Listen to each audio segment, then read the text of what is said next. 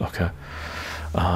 Evil to hope. Do you think people in the US should embrace the collapsing economy from the mind-boggling amount of money being printed and distributed? What do you mean embrace it?